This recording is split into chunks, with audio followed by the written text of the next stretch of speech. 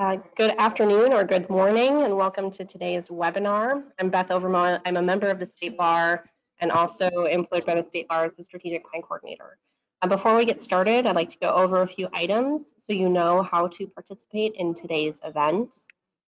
First of all, do you or a lawyer or law student you know have a drug or alcohol problem or struggling with anxiety or depression? Lawyers Concern for Lawyers is a confidential and independent resource for South Dakota lawyers, law students, and their families.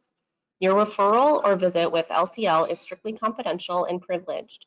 Call Becky Porter for more information at 605-391-5191.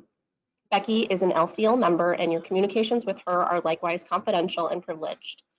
South Dakota State Bar members and their families also have access to the Sand Creek Member Assistance Program, which includes a 24/7 hotline. To reach a trained professional at any hour for a confidential discussion and assessment, please call Sand Creek at 1-888-243-5744, and I will add those phone numbers into the chat for all of our attendees. Today's presentation will last approximately 1 hour. You will have the opportunity to submit text questions to today's presenter by typing your questions in the questions pane of the control panel. You may send in your questions at any time during the presentation. We will collect these and address them during a Q&A session at the end. You can also submit them via chat. Thank you to the State Bar of South Dakota and CLE Inc. for their support of today's program. Now I would like to introduce our presenter. Tyler joined InfoTech Solutions in 2015 after more than 8 years at Dakota State University as Assistant Director of Admissions. Tyler grew up near Brant, South Dakota on his family farm. Upon graduating from Dakota State University with a Bachelor in Business Management, Tyler worked at Schwann's Home Service for a short period of time before returning to his alma mater. After acquiring experience in many aspects of business, he left his position as Assistant Director of Admissions to begin his current role as the Business Development Director of InfoTech Solutions. In 2017, Tyler obtained his Master's in Strategic Leadership from Black Hills State University. Tyler is married to his wife Jill and has 3 boys. He enjoys hunting, fishing, being outside, and spending time with his family. And with that, here is Tyler for today's presentation. Thank you very much, Beth. Appreciate it. Again, my name is Tyler Ruhd. I'm here with InfoTech Solutions in Madison, South Dakota, is where our headquarters are at. Thanks for attending the webinar. Just a little bit of background about InfoTech Solutions. We are a full managed service provider, an MSP, that manages entirety of networks, including but not limited to, servers, managed firewalls, PC maintenance, backups, wireless, emails, Office 365, endpoint detection and response. Our services are quite vast. In addition to your on-site infrastructure and security, we administer phishing tests, consult with PCI and HIPAA compliance as well too. So we really pride ourselves on superior customer service and timeliness to our resolutions. Today, we're just going to kind of go over some of the top cyber concerns that we're seeing inside of networks and different organizations. For us, we service multiple industries across the state. As well, we're the endorsed provider for cybersecurity and IT for different associations, including the State Bar, the South Dakota Retailers Association, South Dakota Agribusiness Association, and the Independent Insurance Agents of South Dakota. So we are those cybersecurity experts to those associations. We have clients throughout the state. We go from Rapid up to Bismarck, Fargo, down to Yankton, and everywhere in between there. So we do cover quite a vast array of services as well as locations as well too. So we're going to jump right into it and just kind of see where we go. So we're trying to have a little bit of fun too, so it's not going to be all nerdy cybersecurity stuff. So again, if you have any questions, please put them in the chat. I'll try to keep an eye on that as much as I can. If not, we will address those at the very end, and then finally, if we don't get to them, then I'll make sure to follow up as well. So again, we're just talking about cyber concerns today. So we do assessments for different organizations, and we see quite the gamut of, I guess, errors, a lack of better words, for some breachable opportunities, as we'll call them. Obviously, the biggest concern is ransomware. We all know what that is. Obviously, they take control of your environment or your assets, and they make you pay to get them back. And that doesn't honestly even if you do pay, it doesn't mean you're going to get your information back. They might still hold some of that hostage as well too. So that's where really making sure that you're monitored and managed organization. So we have these A, steps in place, and B, if we do have a compromise, we don't have to negotiate at that point. We can just wipe the system and we can get you back up and back up and going. The other one coming through right now is the hottest one, is probably business email compromise. We're going to talk a little bit more about that, what that actually means a little bit later on. That's not phishing. They are different. Phishing might lead to a business email compromise, but they are different. Unpatched vulnerabilities is probably another concern too. When their computers are set to automatic for their updates, that's some things that things happen there, and they don't necessarily get pushed out or pushed out in a timely manner. Lack of multi-factor authentication is probably one of the biggest things that we're seeing right now across the board too. Mainly what we hear is, well, it's another step. Well, I think people are, especially the business owners, they're fine at taking that other step after they've had a compromise at that point. So we don't want to have to learn from our mistakes. Let's just enable things right off the bat. Password manager, we'll talk about that a little bit more. We shouldn't be having a notebook. We shouldn't be having the passwords underneath a sticky note underneath the mouse or the mouse pad or your keyboard. There's better ways for that. Some of the things that we're really seeing too, organizations are looking at not IT, but cybersecurity and IT as an expense versus an investment. So we'll touch on that a little bit later on as well too, what that actually means. Monitored and managed versus break and fix. We'll touch on that. And then finally, the biggest thing that we're seeing is knowledge of IT versus cybersecurity, because they are not the same.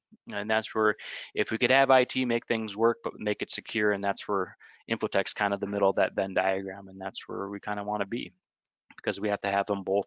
We have to have that teeter-totter perfect to make sure that we have usability as well as security at that point too. So moving on. Talk about ransomware a little bit. We're just going to touch on some of these. Expected 65,000 ransomware attacks so far, and that's just so far right now.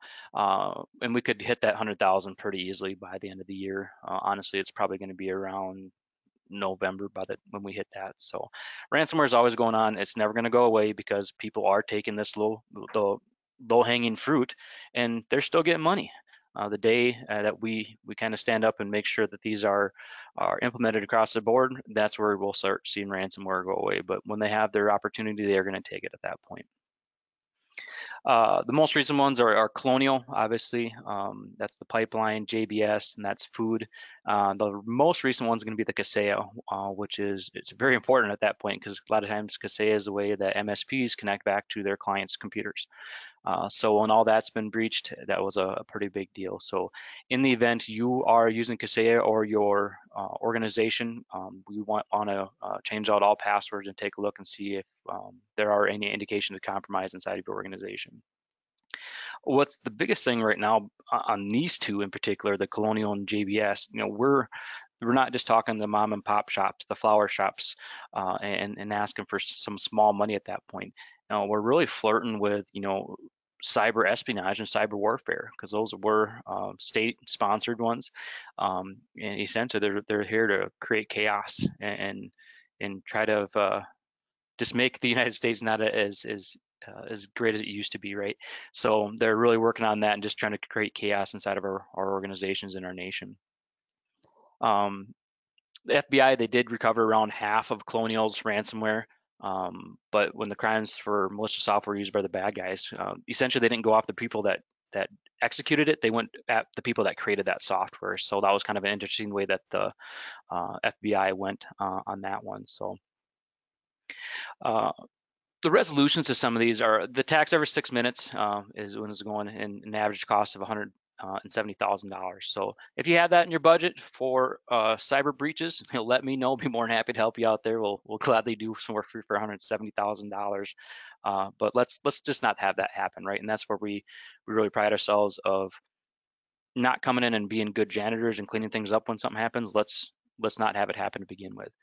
Some resolutions, some of this stuff, everyone's like, well, what can I do to, not have this happen to me? The biggest thing right now is probably get your cybersecurity awareness training. So it's like a phishing training to hopefully stop someone from clicking clicking links, clicking bad URLs, clicking malicious attachments at that point. 90% of successful breaches result from a phishing campaign. So if we're really training our end users, train that finger to know what to look for at that point. We do some effective stuff where we talk about application whitelisting. So that's essentially a notebook, figuratively, that what runs inside of your organization. Is it your Word, Excel, PowerPoint? It's probably some software that you use locally. Is it translation software? Those are good guys. Those are the people that we know. They've been vetted. And at that point, they're the only ones allowed to run inside of our clients' organizations. We're just trying to make sure that the right people have the right keys at that point. We're not letting anyone and everyone in at that point. We're making sure we're having an effective backup strategy, not a set it and forget it and hope we have it. It's all going to be monitored and managed. Some of the newer things that are coming around is EDR, which is endpoint detection and response. When you have an EDR platform, we're not waiting, months before we figure out something's running in the background that shouldn't be. We're honestly looking at minutes and hours, at the most days. So your typical response, by the time you found someone inside your organization, they've been in there almost 270 days statistically, and it takes another month to figure out what they're actually doing. So the EDR, if you're looking to invest, that's the best way to take that and be a proactive. Thinking of it as almost an AI for antivirus. It learns with you, learns your habits, what you should be doing, what you shouldn't be doing. So it's a great reactive, proactive way to get into or keep people out of your organizations. And we just look at this as preventative maintenance. Let's not have these things happen. So that's where we come into play. We talked about business email compromise a little bit, and this is straight out of the FBI's webpage. So this is something you guys can go look at. The first step, what they're trying to do, the bad guys, the quote unquote hackers, they're just trying to find targets at this point. Exploiting information. So if you have a larger firm, more than likely a lot of your information is going to be out there. So if I go to www.tylerslawfirm.com, more than likely I have all the emails. You probably have a bio, where you were, where you went to school. That's the stuff that they're identifying a target at that point. A lot of times it's going to be grooming. That's where they're going to start trying to hit you with spear phishing emails or just phishing emails in general to a company official. It doesn't have to be you. It could be your front desk receptionist at that point. So they're trying to groom at that point. A lot of times they'll use persuasion and pressure to manipulate, and you'll see a lot of that inside of those phishing campaigns saying, I need to have this done now. Are you available? I need this done in the next few minutes. Something's come up. That's typically how that happens. Once that person clicks that link and they give that information out, now they have full control over that person's email. And it's not just acting like them, like some people try to. It is, they have full access to their emails and their contacts and their calendars and stuff like that too. So again, this is straight out of the FBI's webpage here. But yeah, they're trying to spoof an email or a website. And if you have law firm in your domain or firm, they might try to throw an extra I in there and spoof that website at that point. They're going to always try to throw a link in there and an attachment at that point to try to have full access to your organization. Again, some solutions to this. We're not just going to try to yell that Rome is burning. Let's try to have some solutions. And some of the stuff that's going to help is going to be multi-factor authentication, and we'll talk a little bit about what that actually means here in a second. But enabling that. The best part about multi-factor is it's free. You don't have to pay extra licensing for it. It's included with it if it's available, right? So some of the software, the older software, it's not going to be available, but the new stuff and new licensing like Office 365 or Microsoft 365, that is stuff that you can enable at that point. So please, please, please do that. We talked about cybersecurity and awareness training at that point. We'll hit on that a few different times because, again, if they always say, my people are my weakest link, that's where it's going to happen. You're probably right, but let's train those people to see what that looks like. So it's sending an email every month and getting a full report back saying, all right, yep, Tim, he clicked it and he actually put in his information. So that's bad news at that point. And then just having some protocols set into place too. So let's say there is a transfer of money one way or another. We're not replying via that email, because if they have full access to that email, they're gonna say, yeah, sure, yeah, it is me. This is Tyler. when in fact it's not. So if you have some protocols set into place, if there's a transfer of money, you pick up a phone and you call to verify at that point, and I think you'd be surprised how many times that's going to actually work. Don't take anything for granted. That's going to be the biggest thing. So we have other solutions in place that we do for our organizations as well. So we have it where it scans all incoming attachments and URLs for malicious content. Just some things to think about too. Do you get alerts when there's a failed login attempt for one person in your organization? Do you get an alert if there's a new folder made? Do you get an alert when there's a redirect or forwards? Because the first thing that they're going to do when bad guys get into a business email compromise and they have Tyler Ruhd's email, they're going to create all stuff to go to a different folder. So are we monitoring? Are we flagging these indications of compromise? We do for all of our clients. We just want to make sure that we are monitoring and managing every aspect of that email platform for our clients, in addition to their infrastructure they have as well too. So just some things to think about for your organization. Why does it keep on working? This is essentially it. It's enter your bank account number. Well, one guy, they understand it's spam, it's scam. Goes to the next person in the organization. She realizes, yep, that's a scam. But all it takes is one person inside that organization to impact everybody at that point. So that's why it keeps on happening. And I got another analogy here coming up.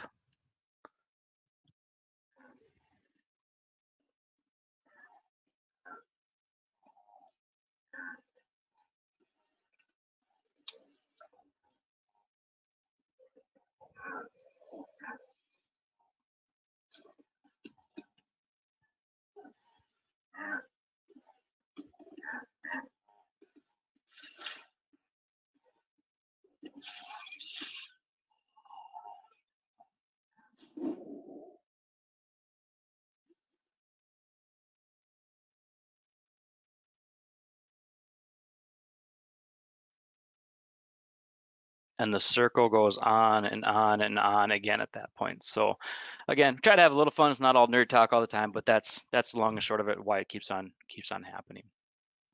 So a lot of the other things we're seeing are unprotected vulnerabilities inside organizations as well when we go in there and able to see it at face value, not necessarily getting on their current providers back end of things. So we're seeing firewalls that they're not even a firewall, they might just be a router, or they're an all-in-one unit that has wireless inside of it as well as a router.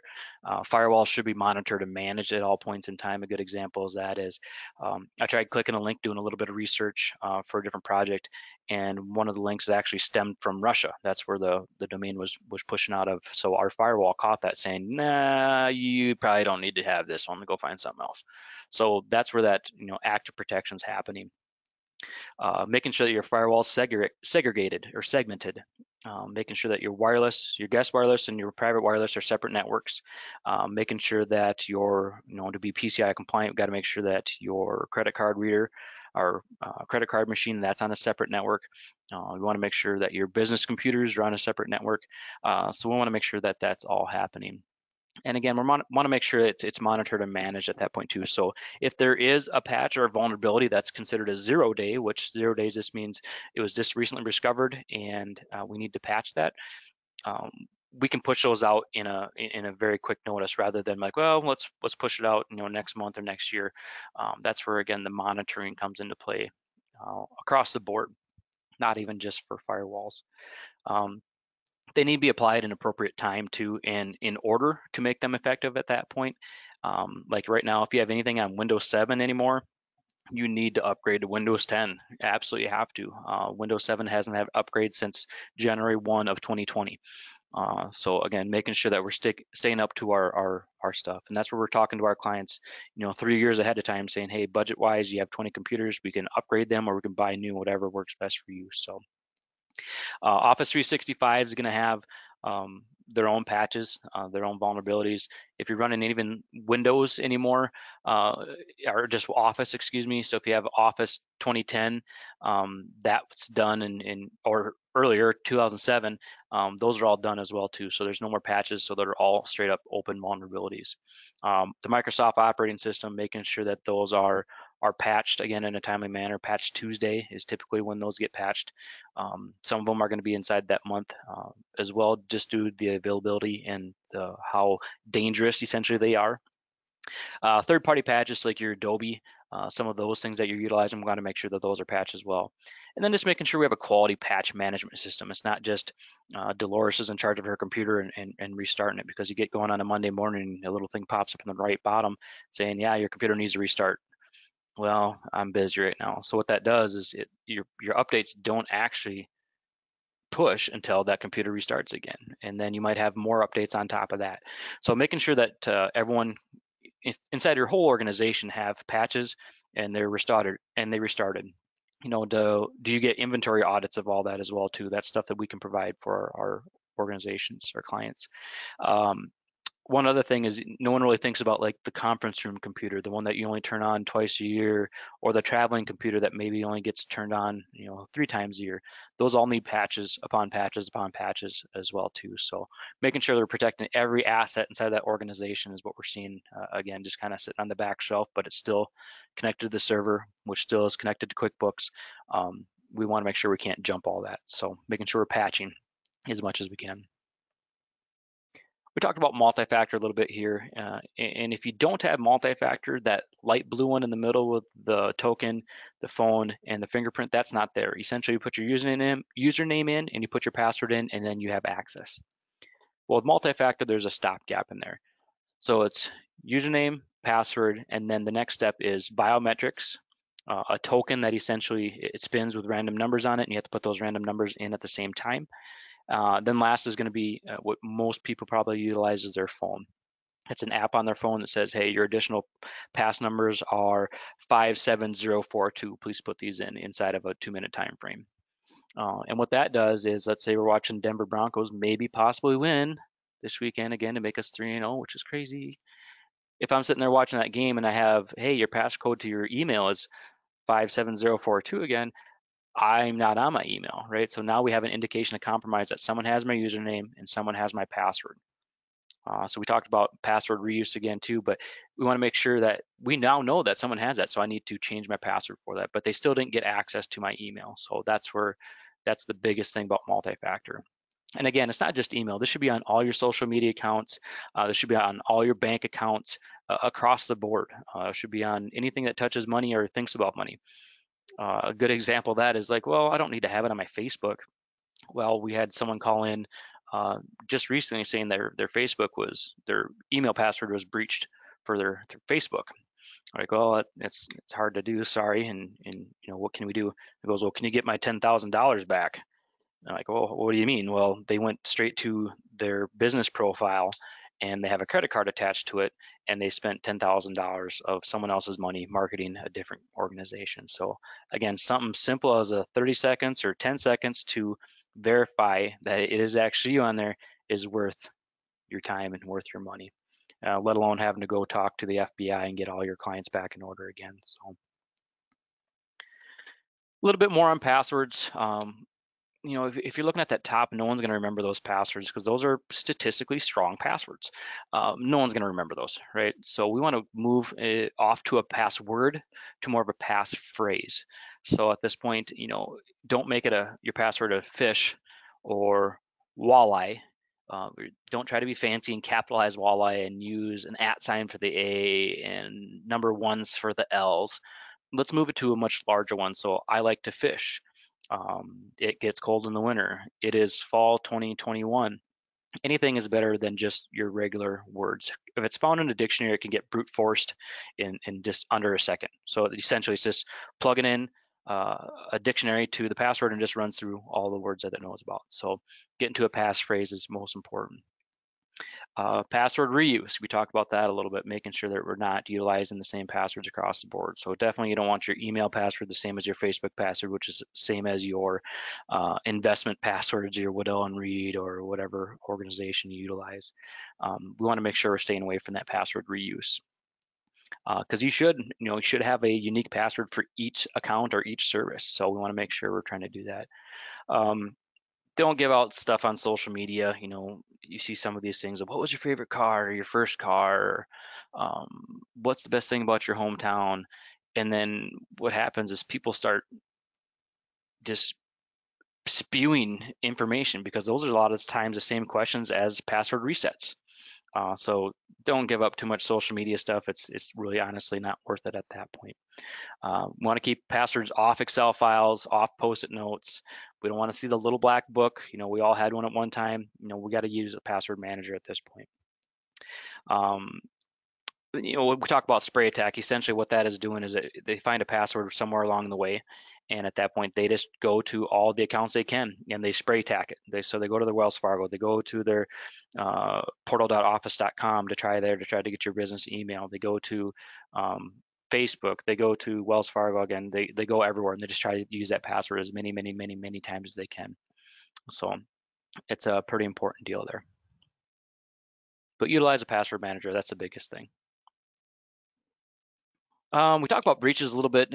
You can see if your email was a part of a breach at any given time. It's kind of a little lighter up here, but is it haveibeenpwned.com? You can put your email in there.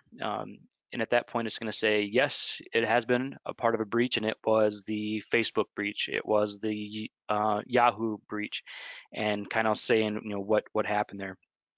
If it's part of a breach and it's your domain account, so if it's at tylerslawfirm.com, you probably can't, you can't burn that account. You probably have to just keep that one. You definitely want to switch out your password and then enable multi-factor authentication as much as you can. So you can go out there and see if you've been a part of any breach. Additional concerns that we're seeing as we kind of wrap up here and offer any questions. I haven't seen any come through, so this would be a good time to throw any out there if you want to, and we'll be sure to address them here in a little bit.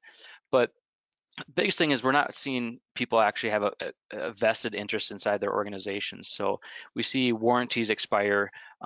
We see that they are utilizing just maybe a single server. So right now, if a server goes down inside your organization, that's all you have, and it's your domain controller. We are switching out servers, on a monthly basis of some of our organizations that are coming up end of life, and it's taken upwards of 3 months to get a server. Can you be down for 3 months? Most of you are going to say no way, especially when you have court cases pending, stuff like that. So we're not seeing a full vested interest or an expert in not only cybersecurity, but just IT in general. That's probably one of the bigger things that we see of how long can you be down? And a lot of people are going to say, I can't. So we have different things that we have for our organizations. I'll tell you right now, the organizations that have invested into a true cybersecurity firm, they can sleep a lot better at night knowing that their stuff's taken care of at the end of the day. If it's still an expense to your organization, it's always going to linger until it becomes a reality if you're going to get breached or not. It's just a matter of if it's going to be when. If you're not, putting that into if you're viewing it as an expense at that point. Monitor to manage versus break and fix. I got a person that comes in and I'll just call them whenever something happens. Well, what happens when something happens and you're saying, I thought you had that covered. Well, you didn't tell me to do that. Yeah, well, I noticed you had a broken arm, but you asked me about the sliver in your finger. Well, that's kind of the things. It's making sure it's monitored and managed across the board. Honestly, what's the point of hooking up a fire system? If the ones that pull alarm, they see smoke or fire, it doesn't go anywhere. The alarm it's a light inside that organization. So making sure you're monitored and managed at all times. We see a huge sense of false sense of security and risk. So that's where those assessments come into play. We're able to say, at face value, this is your breachable things. Your server's sitting out in the middle of the hallway. Anyone can grab that at any given time. You don't have permission set, so your intern can come in and walk all the way up to the QuickBooks file. So just little things like that. It's definitely a false sense of security and risk what we see at the end of the day, saying, well, I thought I had that taken care of. Well, we can see right here that it is definitely not getting taken care of. an internet service provider, they're not cybersecurity. A software provider, they're not cybersecurity. They're definitely not cybersecurity because a lot of times they will turn things off just to make sure their stuff works at that point. One individual is not cybersecurity. So we see too many times where the owner or the agent, they're not aware of their actual risk when it comes down to the whole organization and what one breach can mean to their legacy. Not only the pocketbook, but their legacy. There's other lawyers out there. If they see across the news that you had a breach, they're probably going to go somewhere else, right? So just their legacy in general. What happens if you have to tell your whole clientele that, something happened, but trust me, we got it taken care of. And unfortunately, that news doesn't spread slow. It spreads pretty fast, pretty quick. So, and again, the last thing is IT help versus cybersecurity, and there is a difference there. So, and I have one last slide here to kind of talk about that. So again, we talked about that Venn diagram because we have IT, which is information technology on the left, and we have cybersecurity on the right. So the top priority for IT is, ensuring the hardware and software are essentially functional. And then the cybersecurity is, let's protect that data and those assets. Again, down on the IT side, responsible for hardware, software, and new technology. The IT or the cybersecurity portion of that is what's the risks with these things by an end user. IT is putting controls in place. Cybersecurity is monitoring those controls, staying up to date, stays up to date on the threats, right? And the very last one, or the other one was offers in uptime and how often are up or not down. And the other one's going to be for cybersecurity is going to be recommendation and prioritizes actions and steps and solutions. We talked about, having 2 servers or having a data in a server. So if that server goes down, how long can you be down? 2 minutes, 2 hours, 2 weeks, 2 months? Those are questions that you need to be asking at that point. The last one here is a fix it mentality, and then cybersecurity is secure it mentality. And if you were to draw a big circle right down the middle of that, that's where InfoTech Solutions is. It's the IT portion of it, making sure it's up and running, and then also secure as well too. So,